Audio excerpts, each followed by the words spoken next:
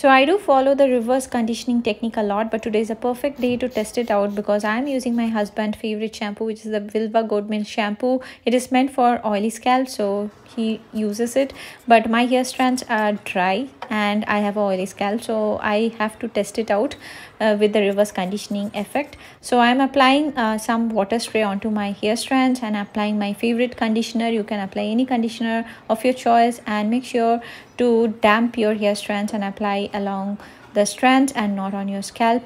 Now you can obviously use oil to protect your strands, but with oil you can make your scalp more greasier and also increase the chance of having dandruff during the winter times.